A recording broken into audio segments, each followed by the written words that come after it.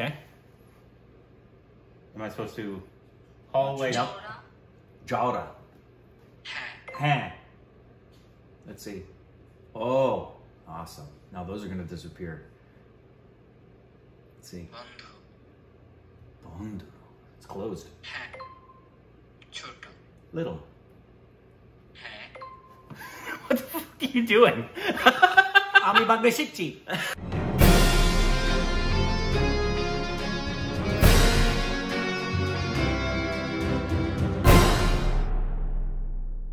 Hey, welcome back to our Stupid Reactions. I'm Corbin. I'm learning Bengali.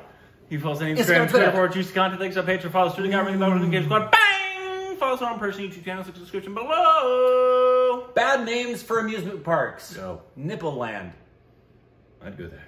Yeah, that'd be actually a good name. SRK would be the mascot. Him and his salami nips. Have a ride called Salami Nips. Ooh.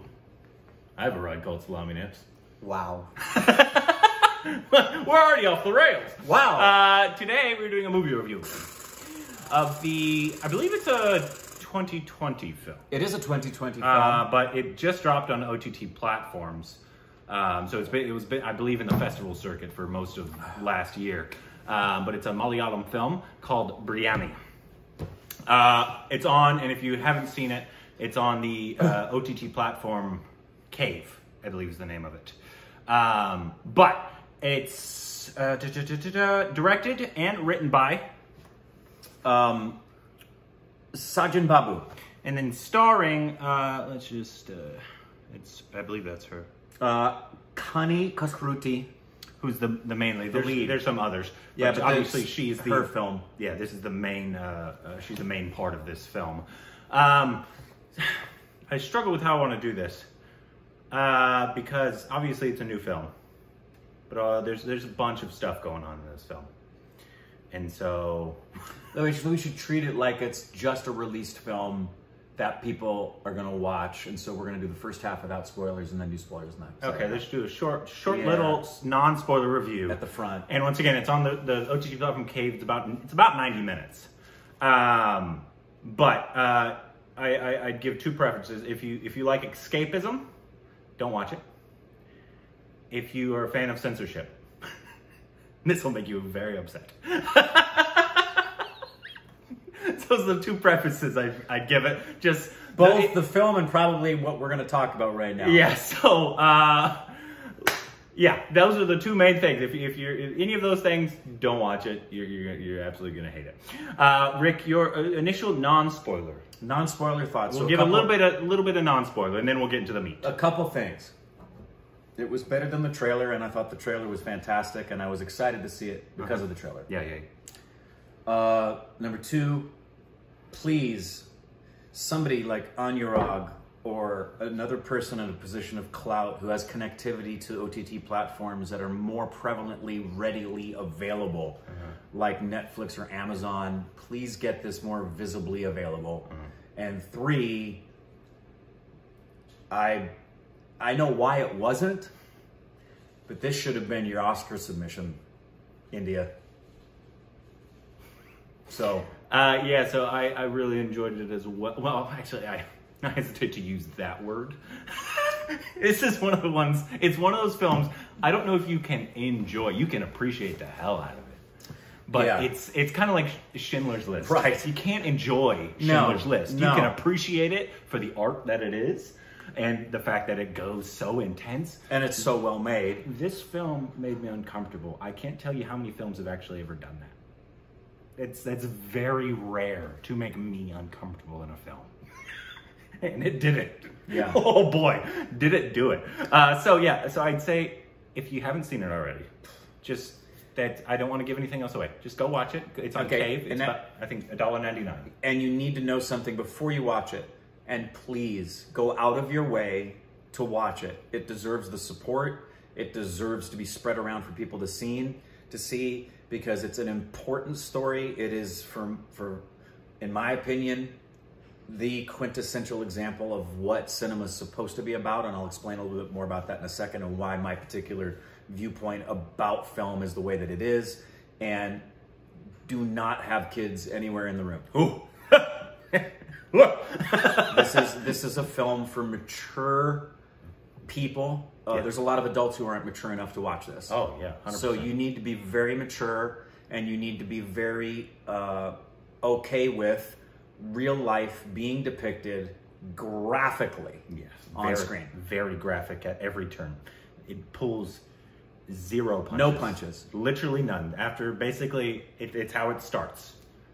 So basically how this film starts is how the rest of the film kind of remains. Yeah, and it is, and I meant that. When, I know why, but I don't know why.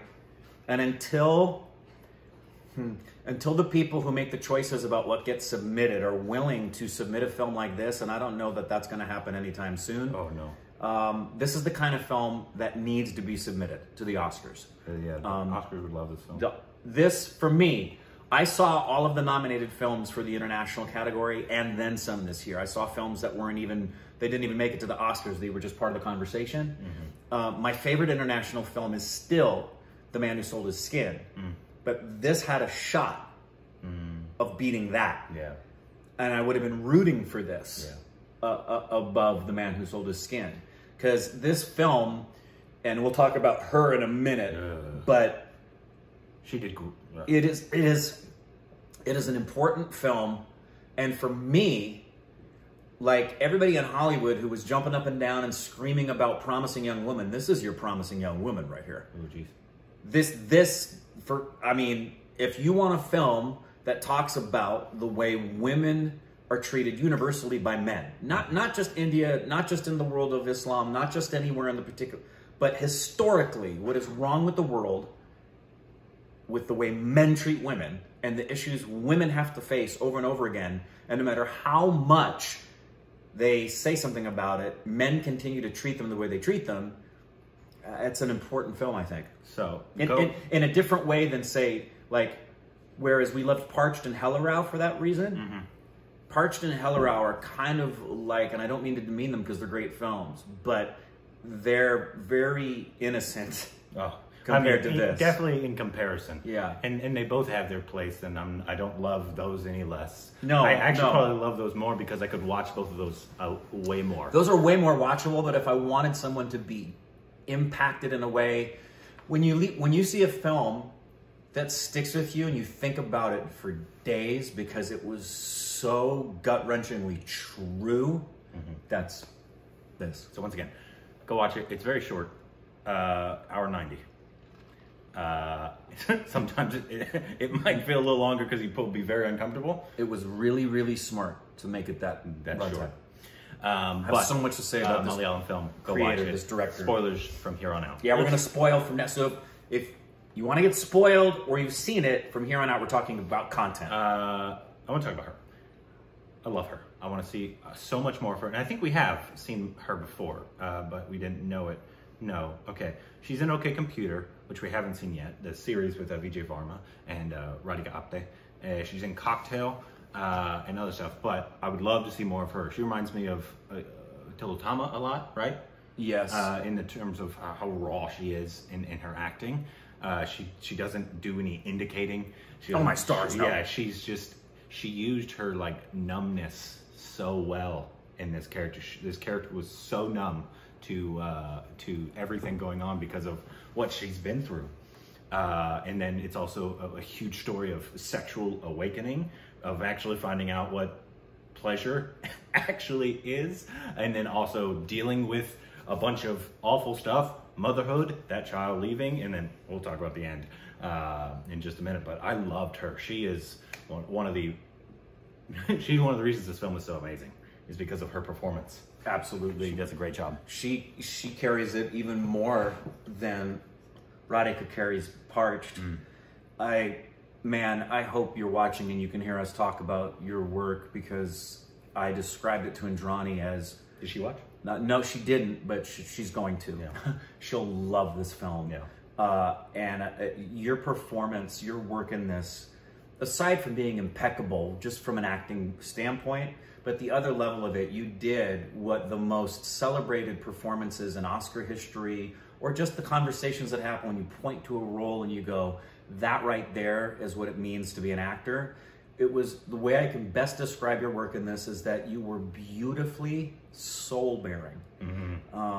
I felt that you shared with us the most personal places of yourself in the portray, and that's the way this role has. If you don't do that, if you're not willing to go all in on this role, don't take this role. Not a lot of actors can do this. Radhika Apte could do this. Yeah, because I'm sure Tilatama could too. Tilatama could do it. It's a very requiring role in terms of how vulnerable you have to be. Being as vulnerable as you are.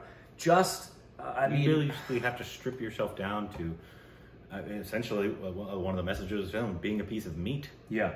Yeah. Which is a very awful place to have to take yourself. But you have to be able to go to that place. And this is unlike, the first 10 minutes of this film, you instantly know, okay, we're not in Kansas anymore. Yeah. I've seen, no Indian film I've seen on OTT platforms or anywhere else is as just raw. Right at the get-go. I think I was told Netflix and Amazon were afraid to pick this one up. Well, grow some balls. Yeah. And actually, let me use a better term, get a vagina.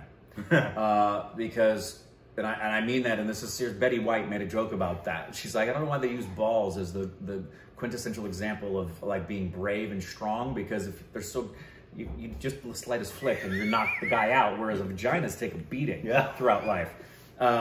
I understand from the little that's out there to read about it, I understand that cinemas in India, a lot of cinemas were refusing to put this in their theaters. That I understand. I don't agree with it. Yeah. But for Amazon and Netflix to not pick it up, come on, guys.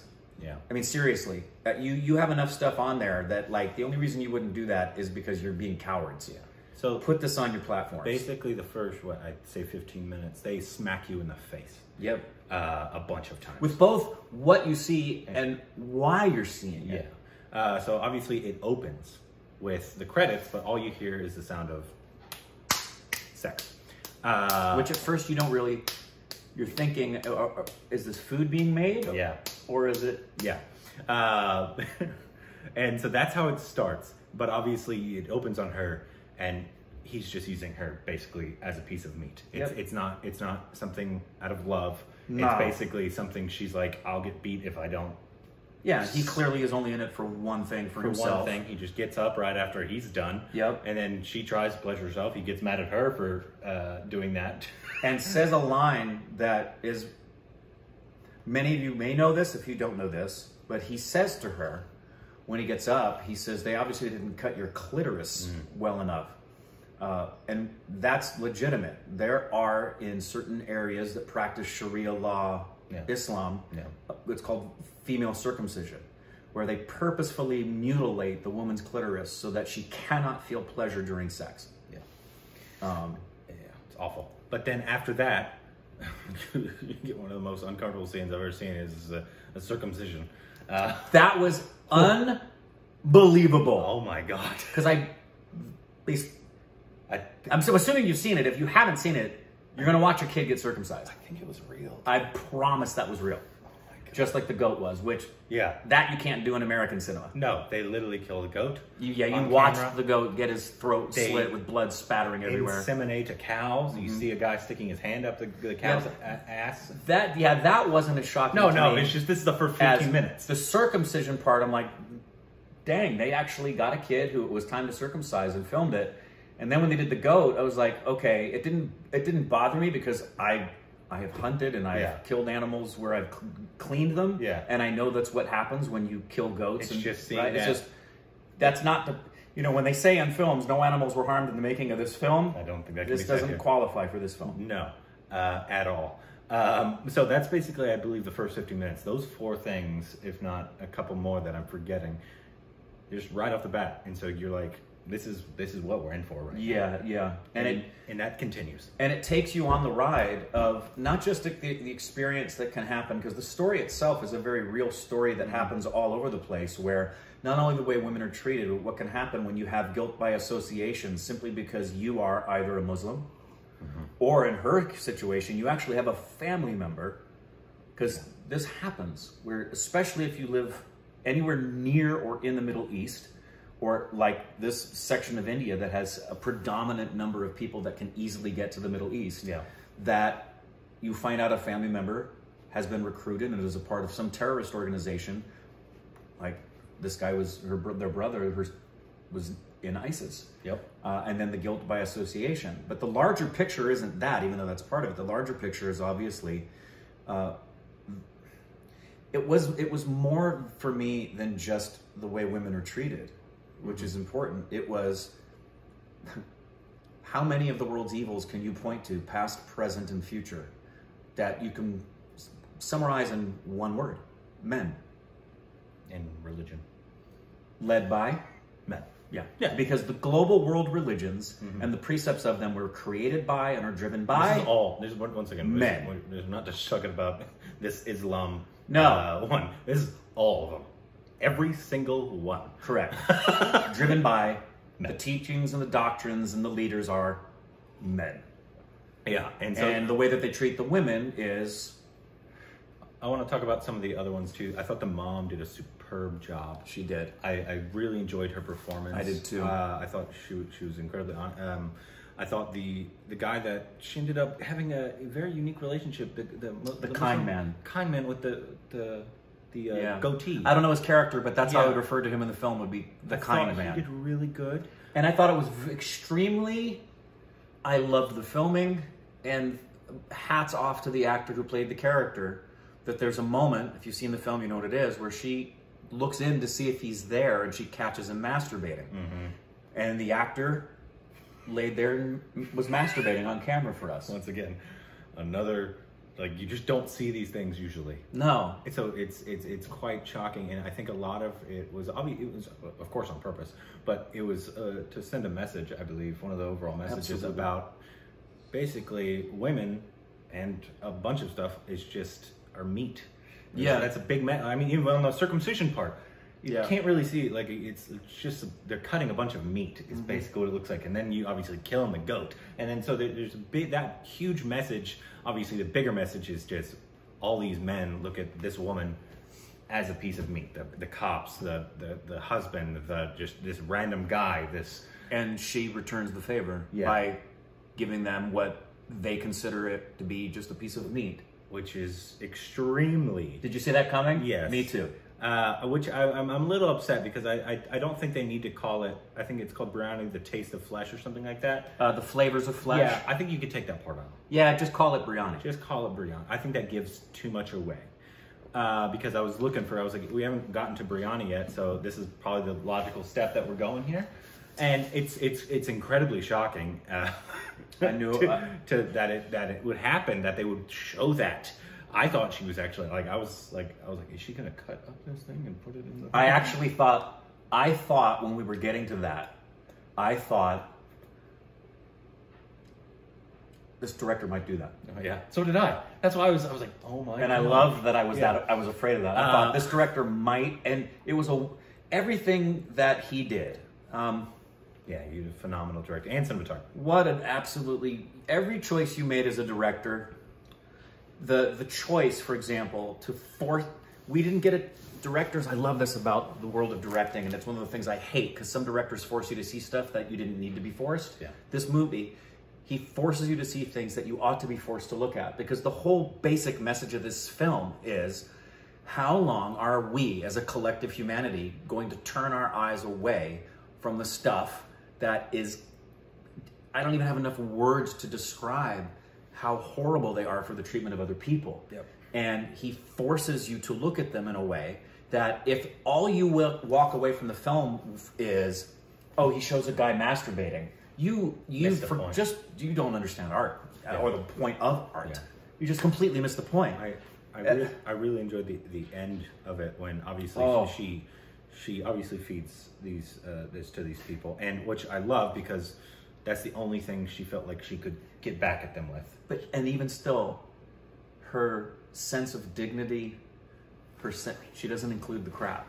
Yeah, which I thought she was gonna do it, and I was like, "Go, girl!" Yeah, absolutely. And when she didn't, I was like, even still, the goodness in her heart is still there. Yeah, because it's the entire message of obviously this is the only way she felt like she could either get revenge, get justice, get whatever, get back at them. I think even because when you understand some of the things about what the Quran teaches about cannibalism, I think she was probably hoping she could somehow inadvertently get these guys to commit a sin that they didn't know about and therefore didn't confess. Therefore, when they died, they would have unconfessed sin. Yeah. But that's not how it works. In the Quran, you have to be conscious of the sin. But I love that he left it open with questions, because obviously right at that, the good man with the goatee, he said, does one wrong make does another wrong make, I forget the exact line, but two wrongs don't make a right, basically, is essentially what he says. Right. And he's very upset by it.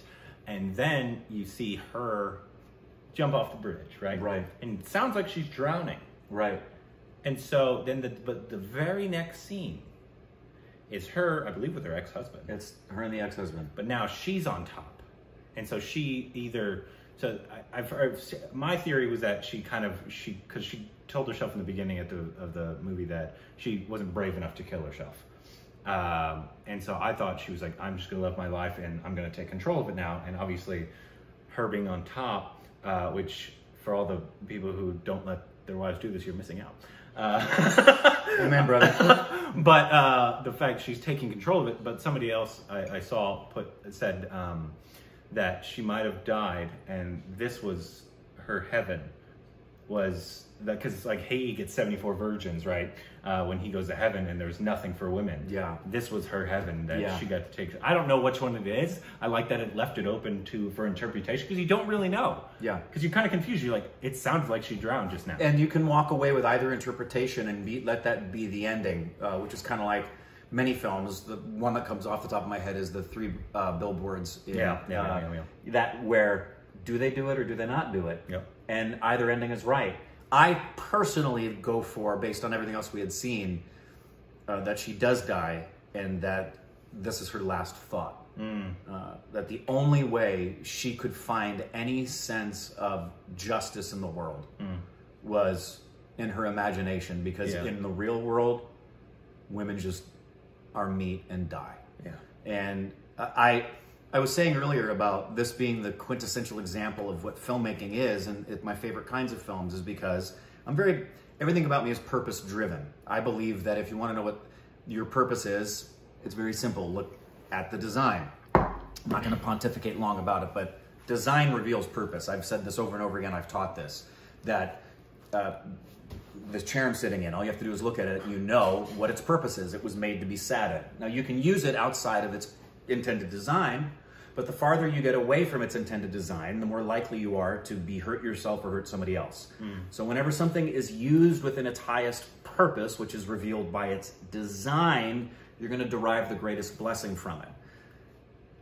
There is a design to theater, which is film in movie theaters. All theater is storytelling.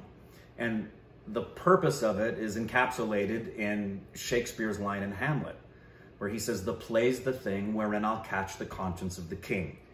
Storytelling at its core is conscience catching. It's intended to have a moral to the story so that when you leave, the story didn't just entertain you and stir your imagination, but you left with a message that taught you a moral lesson that made you a better person for having heard it when it's all said and done. And I cannot think of a more powerfully and well-depicted way to tell a story that has a message that ought to reshape not just the way you think, but the way that you behave. Yeah. And sadly, like Us, or his other one, Jordan Peele. Get Out. Get Out. I remember especially Us. Yeah. We all left the theater and looked at each other and said, the people who need to see that film and understand it never will and never will understand it. That's the sad thing about this, is that the people who need to see this film, and it touches everything from the way women are treated to the way, I loved these news clips. Yeah. Just in your face about the issues that are real and the real problems that, it's like Libya, man. And it's like the genocide in Africa.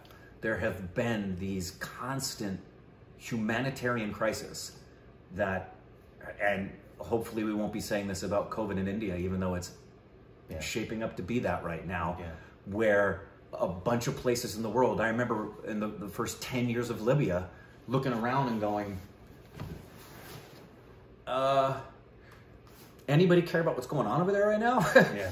The famines in Africa that are politically created and literal genocide going on in Africa, and the rest of the world's just, I feel like that's the other message of this film in the end, is that how many stories like this happen and just women all around just are abused, left for dead, and everyone else just goes on their merry way.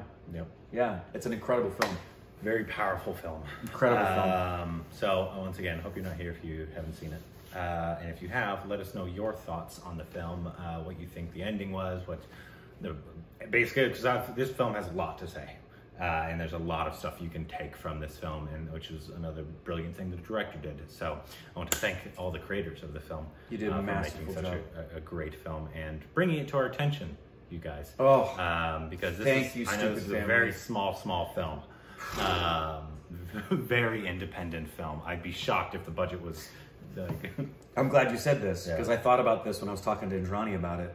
This film is another, it's a great example of, we talk about this all the time, the measure of great movie making is not box office or popularity. No. In the same way, great artists are not defined by how well known they are. Some of the greatest artists or how much money they have. Some of the greatest artists in human history weren't celebrated until they were long gone. So in their day, no one was really paying close attention to them.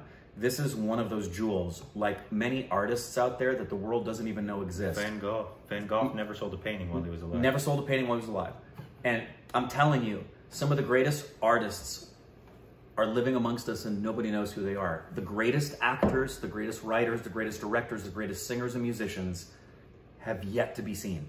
And that, I'm so glad we were able to pick this one up, and that's why I want big OTT platforms and as many of you as possible to share this with people, because this is in my top favorite films of all time. I've added it to my list as far as absolutely as good as it gets in movie making. And her performance, I haven't been as impressed by an actress who I hadn't really seen before. The last time I saw somebody and went, holy crap, where did she come from and give an Oscar performance, was Brie Larson? No, from the Florida Project. Oh, gotcha. She'd never done a thing, and it was like Oscar level work. Even more so this. Beautiful, subtle, gorgeous. This is our, I believe, 14th or 15th Malayalam film, actually. So let us know what the next Malayalam film that we should watch. Malayalam always pushing the boundaries, I feel. Doing great work. And this director. This director. Let us know more from them and the next Malayalam film we should watch down below.